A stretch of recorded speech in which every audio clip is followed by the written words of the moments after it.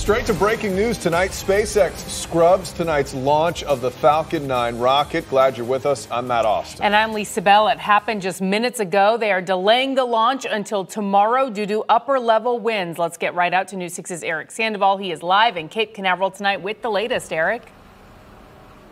Yeah, there's a lot of unhappy people here leaving Jetty Park tonight, Lisa. Actually, one of them just yelled canceled out of his car window. A lot of people came here to watch the launch, which would have been right behind us at this very minute. When it launches tomorrow, though, at about 7:30, it could change the way, what it's carrying, that is, could change the way that you communicate on the internet. Liftoff of this Falcon 9 rocket marks a milestone for SpaceX, the heaviest launch ever. I have never seen a rocket launch in my life, and I am completely excited. This picture from SpaceX shows what it looks like in the nose cone. 60 satellites that, once deployed, could begin the company's latest venture, space-based internet service called Starlink.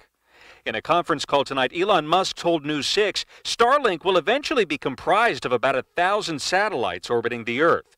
They'll supply internet service globally, even to rural areas.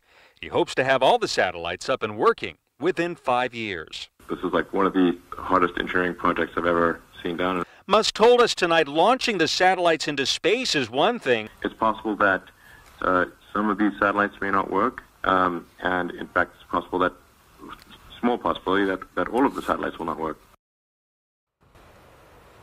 And that's the drama that was facing that launch, which was supposed to happen right behind me tonight. Again, that has been rescheduled for 7:30 tomorrow morning or tomorrow night. And after that rocket launches, there's a whole bunch of choreography that's going to be happening up in space. So, again, we'll be back here tomorrow night to see if this Falcon 9 rocket actually lifts off from Cape Canaveral Air Force Station. For now, we're live in Cape Canaveral. Eric Sandoval getting results. News 6, back to you. Okay, Eric, and we did just get some new updated information. The launch now rescheduled for 10:30 tomorrow night, so about a 24-hour delay there. Now, as